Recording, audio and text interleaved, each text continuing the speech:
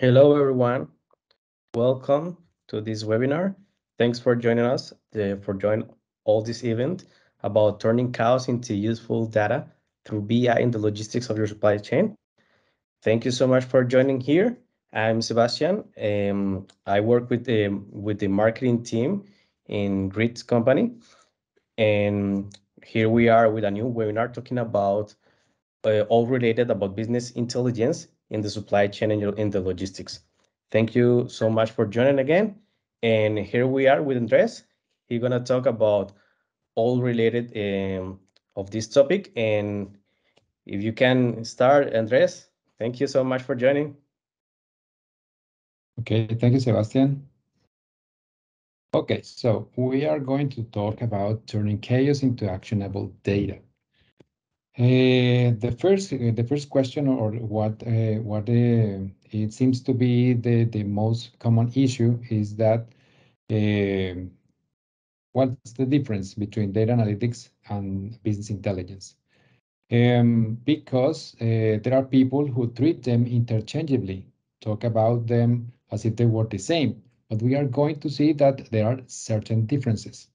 In the first place, when we talk about data analytics, we are referring to doing what is necessary, what it takes to extract conclusions, insights, useful information from the data. This is a gigantic area where all kinds of activities and all kinds of tools have place, where business intelligence is one of them. Okay, so within data analytics, there are also different approaches, different ways to different focus to analysis. So we are talking about descriptive analytics, and as its name says, it describes the data, tells us, for example, how frequent events occur, which is the highest value, which is the lowest, which is the average, and so on. We can tell when we have a specific value, if it is above or below the average, which is pretty useful. In conclusion, this type of analysis gives us context to compare and understand the data. We also have retrospective analytics, which focuses on answering the question, what happened? It may seem like a very simple thing, but many times we rely on perceptions. So the idea is not only to have perceptions, we don't rely only on those, but also we have data. So we should support those perceptions with data, or refute those perceptions with data. So this type of analysis focus on discovering with data what happened in the past, okay, about the facts, discovering the facts. We also have the diagnostics analytics, which tries to answer the question, why did it happen? To try to identify what were the causes. On the other hand, we have the prospective analysis, okay, which, as its name suggests, is responsible for answering the question, what will happen? Or better even, what is most likely to happen? Okay, we are not fortune tellers in here. So we also have prescriptive analytics, which is the one that answers the question, what should we do? And there is also the preventive analytics, which tells us what we can do to avoid an underside result, as it is perceived to be possible, a possible outcome in the future. So it is a close companion to prescriptive analytics as well.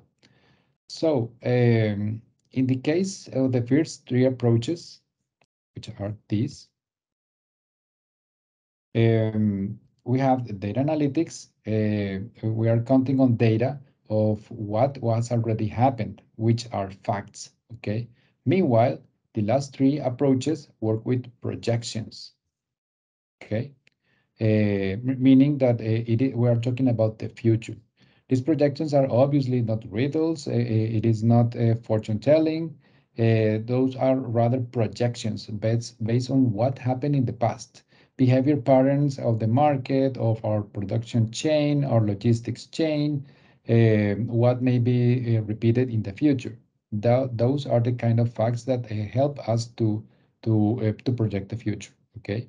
This is the basis to be able to project what is going to happen, what is most likely to happen. Okay. Taking this into account, when we talk about business intelligence, we find that it is a subset of data analytics, which works with descriptive analytics, with retrospective analytics, and diagnostic analytics. Okay, and meanwhile, data science is another subset, another different subset of data analytics, which works with prospective analytics and prescriptive analytics. Okay, so this is and as you can see, there is a small overlapping here, and that is not uncommon because business intelligence is such a huge area with so many activities and tools, and it's also data science. So in time, they are having some things in common. They are inevitably having these activities that are the same for both of them. So this separation, this barrier between them, separating them, is it's in time getting more blurry. Okay, it is not a rigid thing, and I think in the future it's more likely that overlapping is going to grow. Okay, so that is not uncommon to hear about some methods or some activities proper of business intelligence that are being used in data science and vice versa. Okay, so let's talk about business analytics versus business intelligence. As you can see, business intelligence is a subset of data analytics, but what makes it special is that data is a kind of data analytics focused on KPIs, OKRs, metrics, and everything that move the gauge of the business. Okay, meaning that these are very, very business specific metrics. Okay, and it is important to have those that are really engaged on what is meaningful, what is more important for the business. For example, if we have a metric such as the the size of our fleet, of our truck fleet, it is important to know how many trucks we have, but it depends on the kind of company, if that is a critical metric or not. For example, if we are transportation company which works moving cargo on land, obviously it is important to have to know how many trucks we have in service. Because if, for example, if half of them are in maintenance, then our capacity to provide our services for our clients will be hindered. Um, so it is very important. However, if we are a manufacturer, maybe having trucks, it's okay, it's good, but it is not that critical.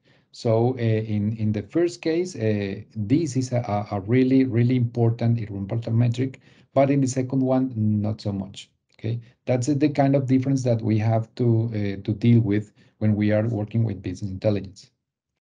On the other hand, business intelligence, specifically in supply chain, works with all kind of metrics, but since we are focusing on supply chain and logistics, uh, all it is important for this industry boils down to two specific metrics, which are costs and lead times. So everything that is related to cost and lead times, it's more likely in the context of supply chain and logistics to be very important for business intelligence. Okay.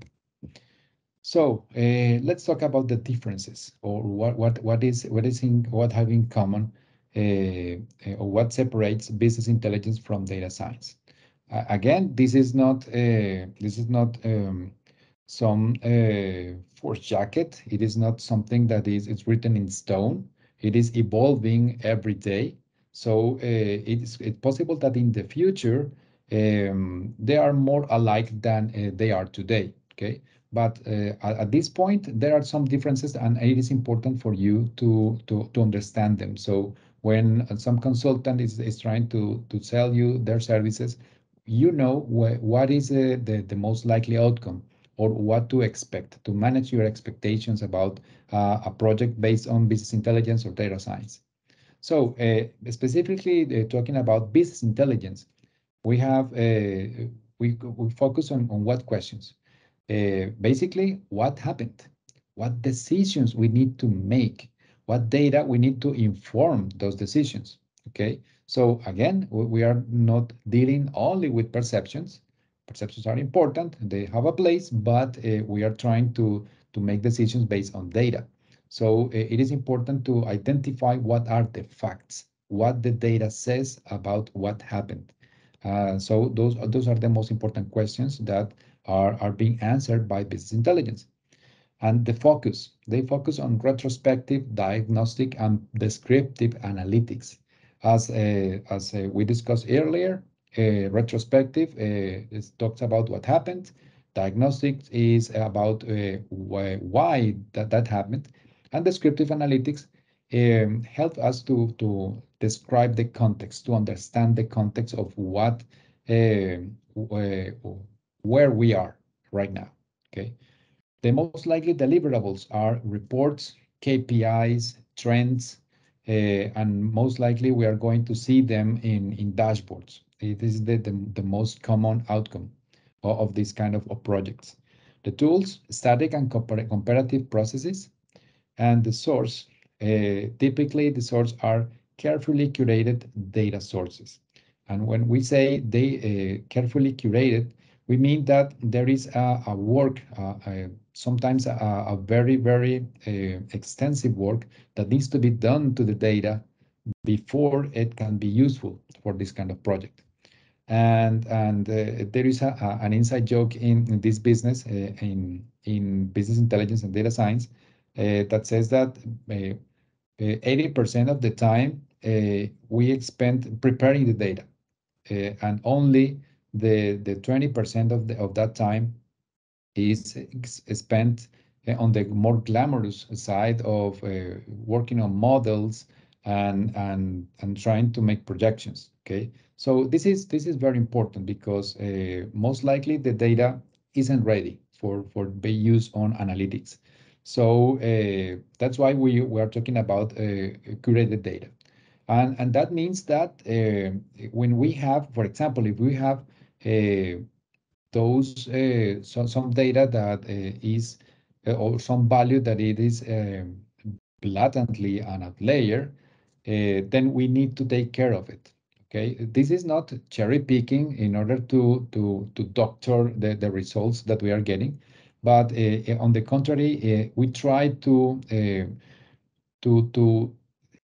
take away everything that it may distract us of the main concern. Okay, so we try to deal with those outliers, with errors, with atypical information, so we can focus on what is typical, what supports a trend, what may help us to understand what is happening in the market, with the customers, and with our internal processes. Okay. And another attribute of these data sources are they are mostly structured. When I say structured, I mean that there are entities in the data that are constant, are stable. For example, if you have an invoice, typically an invoice it's always the same in your system. They have the same attributes. It has most likely a sequence number. It has a date. It has the ID of the customer. It has a due date. It has the amount, of course. Sometimes it has even the currency in which the value is.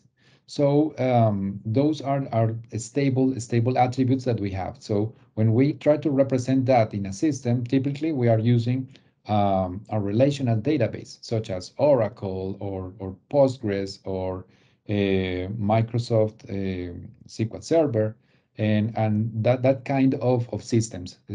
On not unlikely, it is not uncommon to have even Excel spreadsheets. It is even more common that we might think. So that is the kind of data that we are used to deal with when we are working with business intelligence. Okay. And finally, the aim.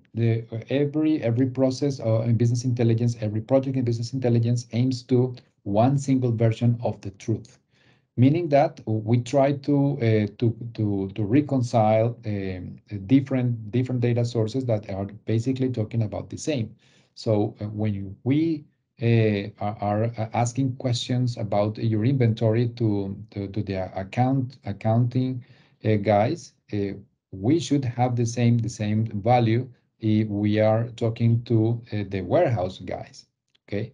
So if not, there is something that is out of sequence in here. But when we are trying to integrate all the data in one single system, the aim is to have one single version of the truth. So when we are talking about what is our inventory, what is our stock, then we need to have one single value, okay, the right value, as it means, okay. So this is what makes special business intelligence. About data science, the questions that data science works with are why, what will happen, what is most likely to happen, and what should we do at this point. The focus are on obviously predictive, prescriptive, and preventative analytics. As we discussed earlier, prescriptive analytics means that we are talking about what we should do to, to, to, to achieve a goal, to have an outcome. While preventative analytics means what we need to do in order to avoid an undesired outcome. So they are related, but they are not the same. About the deliverables, typically are models, regression models, most likely, machine learning models, patterns, correlations, recommendations. So it is not that easy to find that in dashboards, okay? But there are some ways to bring all these conclusions or all these deliverables in a way that could be understood, that could be handled by the decision makers. Okay. About the tools, they work with experimentation, visualization, and exploratory processes. Its name suggests, data science, science is not about building with a method, which should be the way on engineering or for that sake in business intelligence. It is not that a stable process. It is more a discovery process where we have some data, some initial data. We form a hypothesis, then we create experiments. We run those experiments um, to corroborate or to refute those hypotheses, and then we learn what's next. Okay, we form another hypothesis, and then we do the same, and so on. So this is an exploratory process where we are not sure what we are going to find, and it is not sure how long it is going to take to get an actionable answer. However, the rewards are really good. So it is something that it's worth considering. Okay, so that's why we work with experimentation, visualization, exploratory processes, because we are exploring. We are trying to find what might be useful, what may not. But even when we have negative result, it is still a result. And it says that we shouldn't take that road. And maybe that leads us to a more fruitful path in other direction. Okay. About the source, unlikely the business intelligence, the data sources in this case are multiple formats, and they could be structured or unstructured. So what I mean with unstructured, unlike the other case when we have tables with stable columns, where all the records in a table, they have the same columns, and all those columns have the same data type. In this case, it could not be the case. We could have, for example, we could have emails, email messages. So, okay, an email message may have a date, may have a sender, may have a receipt, a subject, and the content. But the content could be anything. So we are not even sure that if there is some structure in the content. So it is a kind of an adventure to try to find useful data in there. However, if we have enough data, it is possible to try to find some patterns and to identify inside the content of the email. We can try to identify some markers that help you to understand what kind of message is, what might it be about, and basically this is the process that spam filters use to identify, to try to figure out if this email it's a legitimate message from a valid sender, or it is most likely to be spam. Okay, so it can be done. It is not that easy, but it can be done. So this is what I mean with I'm talking about unstructured data.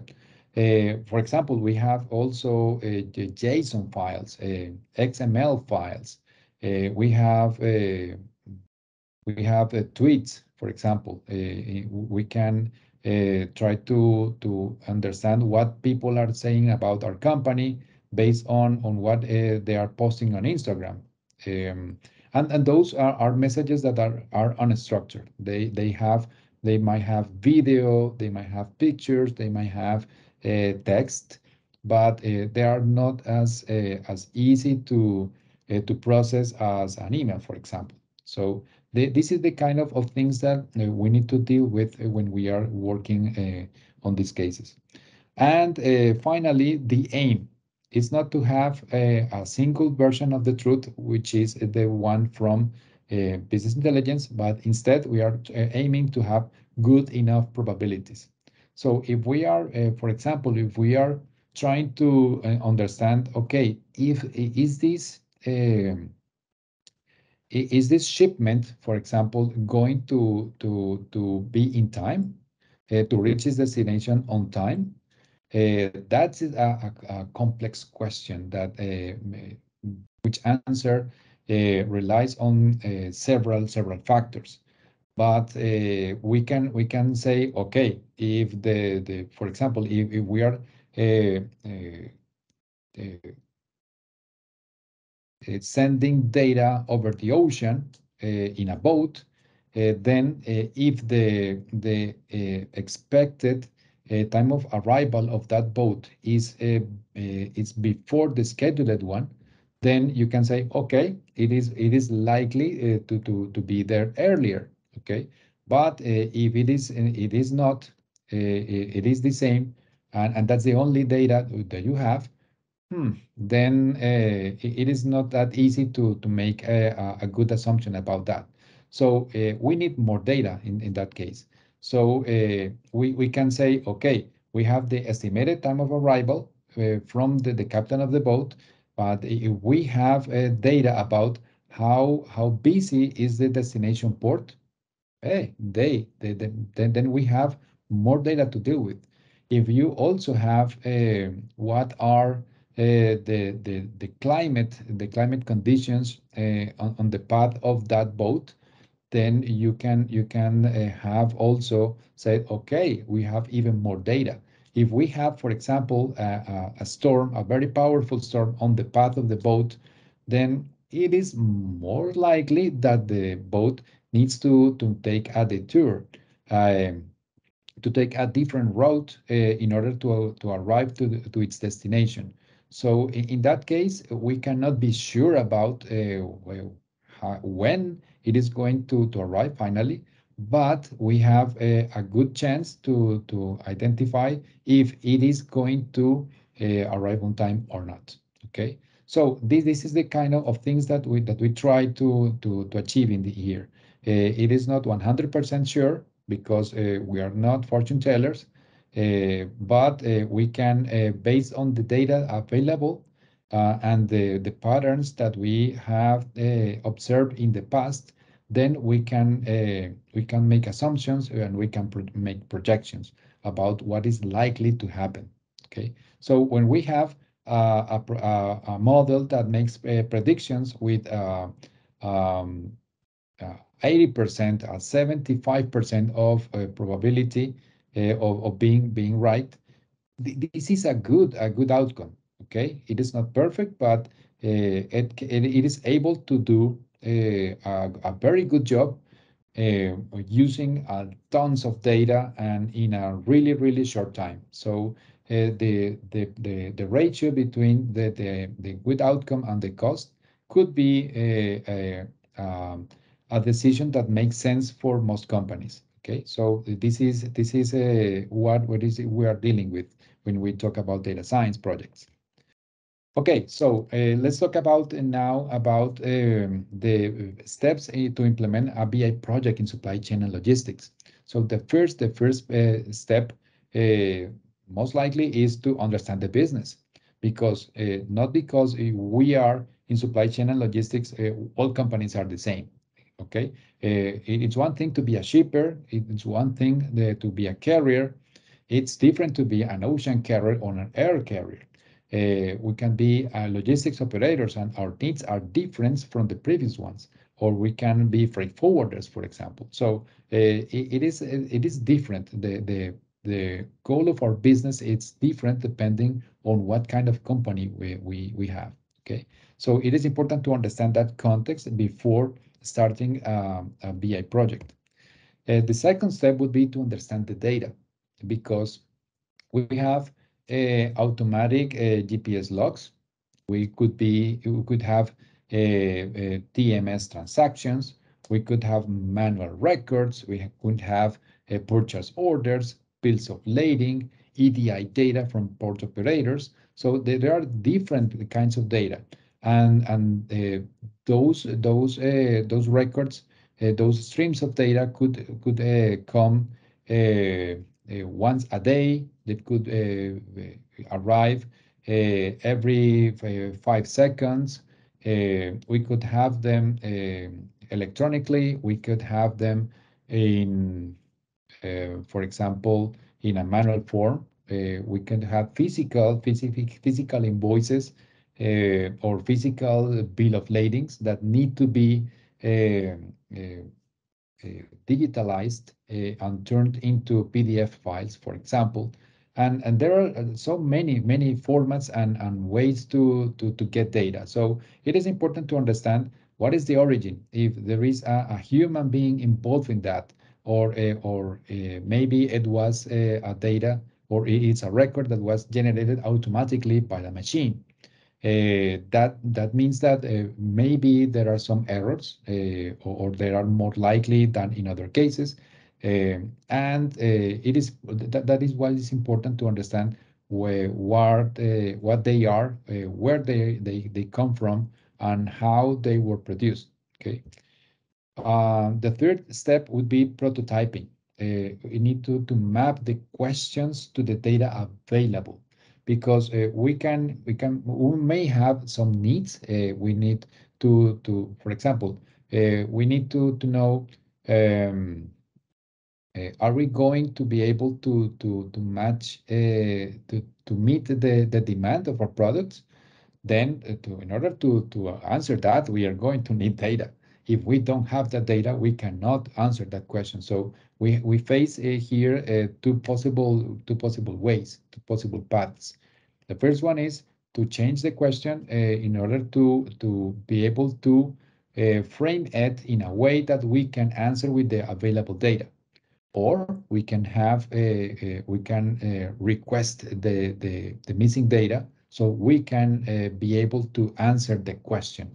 Okay, most likely we are using both scenarios in order to have more data, maybe to ask for our providers to give us more data or more accurate data, or for example, if they usually provides bills of lading in a physical format, then we can ask them, okay, no, please send them in at least in a PDF format, or send them through an XML file, for example. That way, it is easier for us to process that data and to get to answer the questions. Okay, so basically, this is the prototyping about to try to match the expectations, what the business needs, and what data we have in order to answer those questions. Okay, and basically in this step, we typically try to figure out what kind of visualization we're going to use, or what kind of the delivery method we are going to use to to uh, to get that information, those insights, those conclusions in the hands of the decision makers. Okay.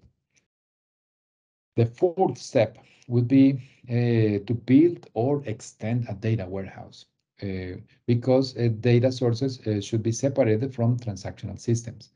Why I say that? Because uh, okay, when we have a transactional system, we mean this is the system. It is the set of computers, the databases, servers, and software that is in charge of running the business. Okay, so if, for example, we have an airport, then the transactional system would be the control tower software. So it is important that it is running smoothly, that nothing hinders its ability to route airplanes going from and out or from the airport, because that's kind of their business. So that's why we need to separate that data from the data that we are using from our business intelligence system, because we need to use intensively all the resources of the system. So if we are doing a very heavy query on the data in order to find out a pattern, or to build a year report, it wouldn't be nice to have to done that on the transactional system, because in the case of the airport, it could have a bad impact on the performance of the systems. And we don't want that. We want the airplanes to be able to run smoothly through the to the airport. So it is better to have these separated.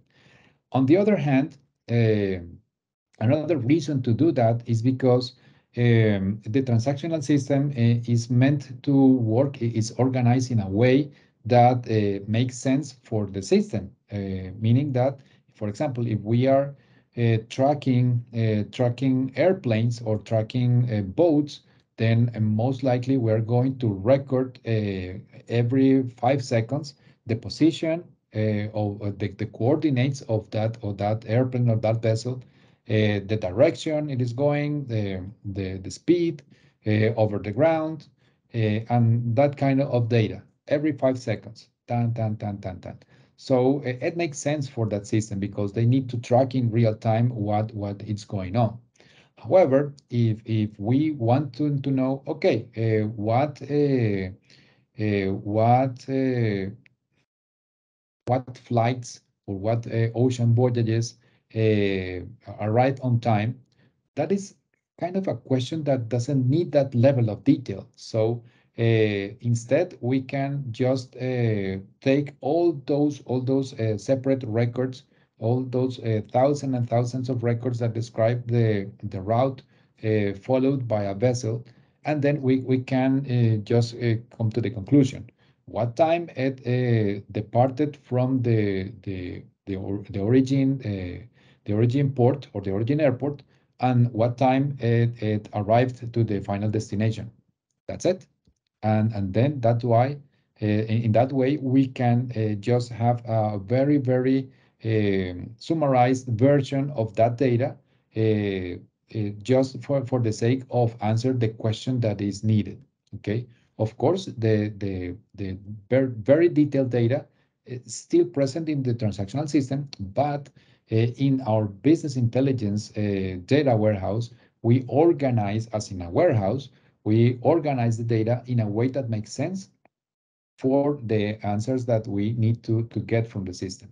Okay, so that's why we organize the data. We make summarizations. We are make aggregations that make sense for that part.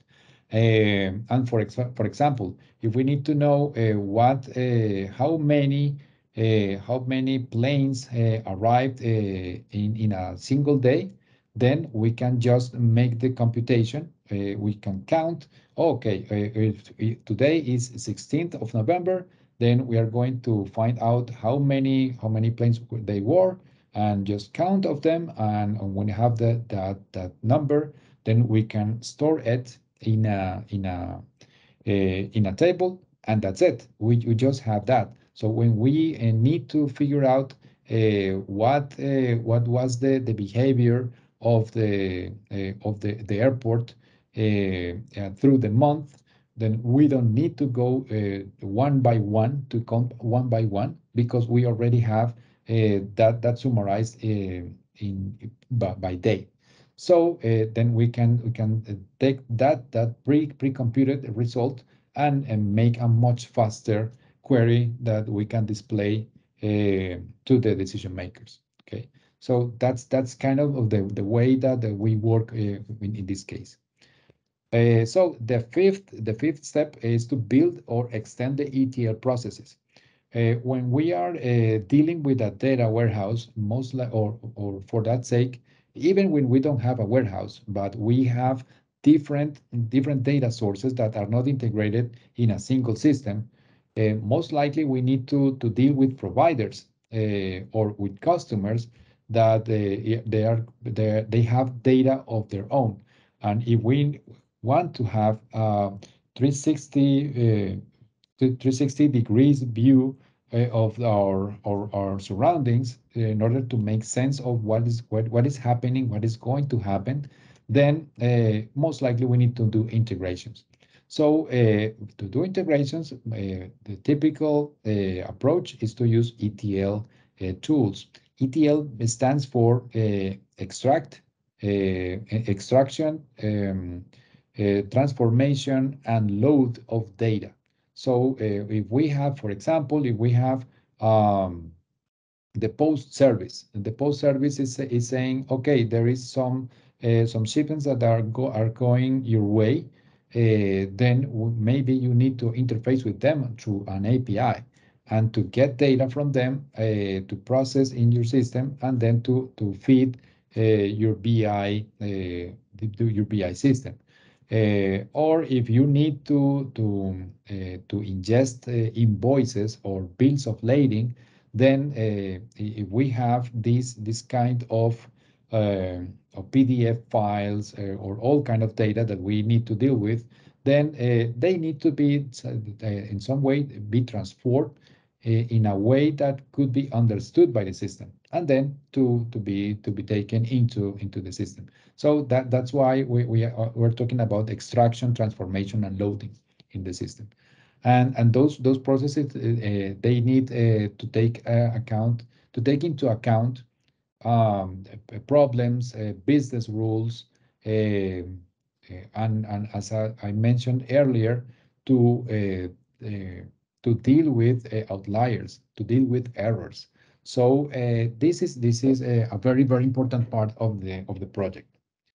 The sixth step would be to build metrics and dashboards. So when we already have all the data that we need in the format that we need, and it has been curated in a way that we can trust it, then we build the metrics. We try to apply all the formulas, all the business rules that we have discovered, that we have designed, in order to answer the questions.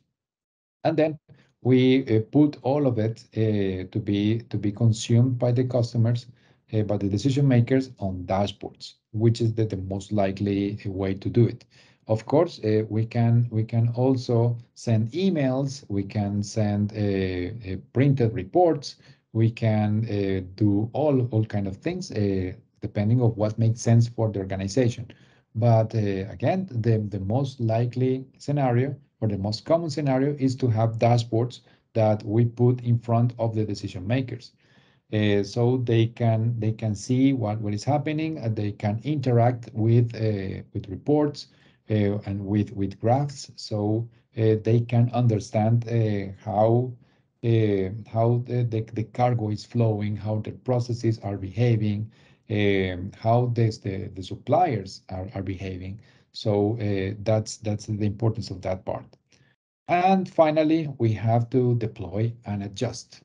Why we don't talk about just deploy? Because after the system, the data analytics or business intelligence process has been deployed, it most likely need to be adjusted, because once the people in charge of the decisions, they have the data, then they understand, they gain an understanding of what is going on, and that can maybe make them shape in a different way what they would like to know about the system, about how the company is behaving. Okay, so and of course it maybe that also be some errors, maybe some assumptions that are not holding in the real world. So it is a natural process to make adjustments before after the deploying. Okay, so that's why it is a kind of a cyclical process at the end of this project. Okay, and finally, we're going to talk about the benefits of business intelligence and data science in supply chain. We can separate these benefits into two phases. Okay, so when we embark on these kind of projects, we can start with a first phase, which the benefits are to map your data and your processes. Then we can understand, we can have a real version of what is going on in the company. We can make sense of the data with visualizations, because we can have data, we can have rows and rows of data in a spreadsheet, but it not necessarily means anything uh, uh, from a layman perspective. Maybe if you are a very savvy accountant, then you can, in your head, you can make sense of what is going on just looking at the numbers. But for an everyday person, it is not that easy. So visualizations really help to put in perspective the data that we are seeing on a screen. Another benefit is to discover outliers and trends, as I said before, because when we are aware of the kind of distribution that we have, and when we mean distribution, I mean when we have tons of data, the most likely scenario is that when we try to map or try to put the values on that data in a line in a quadrant, then the most likely distribution would be a bell shape. That is the Gaussian bell shape. And that means that when we have all kinds of data, um, the most common value is going to be in the center, and the less likely values or less common values are going to be on the edges, on the skirts of that bell shape. So when we have that kind of distribution, then we can make assumptions. We can do some statistical magic in order to understand better the data. But when we have outliers, then or maybe because we have that kind of a behavior, we can more easily spot outliers and to identify what is not behaving as it should. Okay, when we have something that it's very odd, then we can identify it. We are not making sense, or we are not aware of the distribution, may we not be able to identify those outliers, and then we could miss those problems.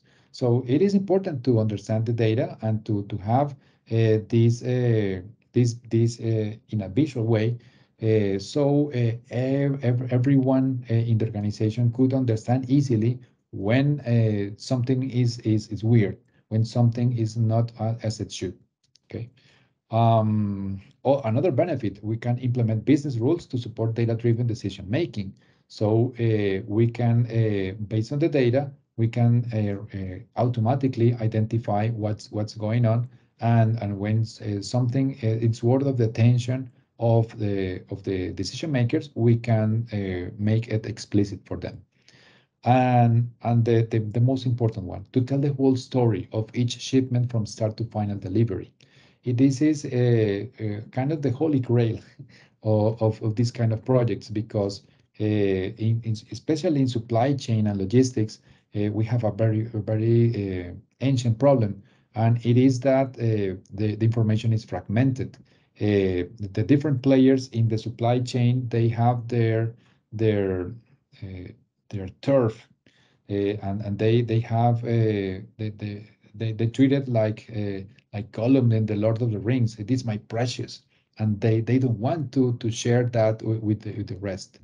I'm exaggerating, obviously, but it is not that far from the reality.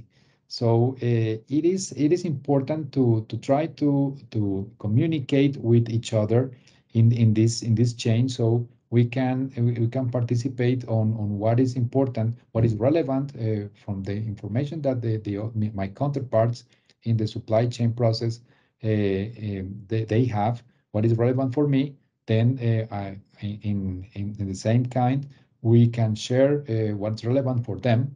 So everyone has the information they need in order to make sense of the whole process, the whole story. So if we manage to do that, then we can tell the whole story, and then to understand what is going on and where we can make adjustments, which takes us to the second phase.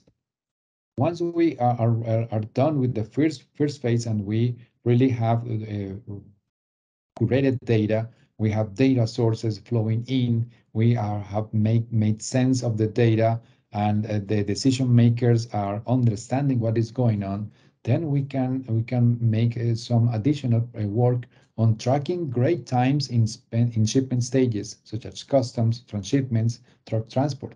Uh, Obviously, providing that we have access to that data in not necessarily in real time, but if we could be in real time or near time, that could be even better. Okay, but if not, then anyway we can use that data to try um, to give scores to providers. So if we look at the history and we say, that port is cheaper than the other ones, but they have a history of they in average it takes 5 days to take the cargo from that port, from the time when it arrives in the vessel, from the time to the time when the truck is able to pick it up. So 5 days is not that good. But if we have another port close by that it's a little bit more expensive, but it takes 2 days, maybe for you that is a good decision. That could be an option, a good option. So even when we don't have that information in real time, it could be useful to make decisions. Okay. Another benefit, shipments forecasts. And in this case, we can prevent, or we can foresee what the shipment needs would be. When my customers are going to need my products. Another benefit, prioritize airports by risk profiles. The same, if we know by history that that airport is not that good, then we can use another one to route our cargo that way. Another benefit, we can predict different scenarios with different routes, seasons, providers, and prioritize the most likely outcomes. We can also identify inefficiencies, which help us to cut costs, or we can also optimize efficiencies.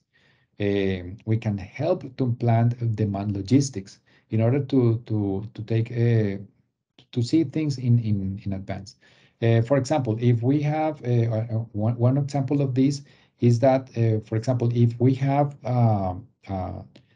a cargo coming by boat, and we know that this boat is coming 2 days 2 days ahead its schedule, then depending on how earlier you learn that, then you can, for example, you can change the day where the truck that is supposed to pick up the cargo at the port is going to arrive. Okay, because if you don't do that, we may be may need to pay an extra charge for to store the cargo in the port. So those demurrage fees they tend to be expensive. So if you don't know that in time, then it could be a problem. When you know that in advance, this is a good thing. You can react. We can get ahead of the situation. Okay. Another benefit, we can identify bottlenecks. We can interrupt ongoing shipments due to temperature excursions. This is an interesting one. For example, if you have vaccines, or we have fish, something like that, some cargo that is sensitive to temperature changes, temperature disruptions. So if we have some exotic fish coming from Thailand, from to America, then and in have the way, let's say in India, we learned that the there it was a temperature excursion. It was a temperature that was above the maximum allowed for that kind of cargo, that the cargo is ruined. So at that point, if you learn that on time, then you at least can prevent the cargo from reaching its destination, and at least you can save half of the trip at the cost of transporting a cargo that is useful at destination. So this is something that we can do if we are able to access the data, that kind of data in real time, or at least in near time. And it is especially important when we have these voyages through ocean, which takes several days or even weeks. So in those cases, it makes much more sense. Um, and finally, another of the many outcomes and many benefits that we can have is the automate alerts. So, for example, if we are monitoring the fuel prices, and we are having some cargo coming from let's say Mexico to the United States, then in that case we can say, okay, for me as a truck driver, it makes more sense to fuel my truck on the side of the border, that where the fuel is cheaper. Okay, so if we learn that the price of the fuel in the United States has been it's higher, then we can with the appropriate alert, then we can try to refuel the truck before going through the border, or the other way around. It also works in both ways. So those are the kind of things that we can do when we learn about the business rules, when we have information in real time or near time to be able to react to the different scenarios that we have. Okay, so I think our time is ending. So I don't know if you have any questions so far.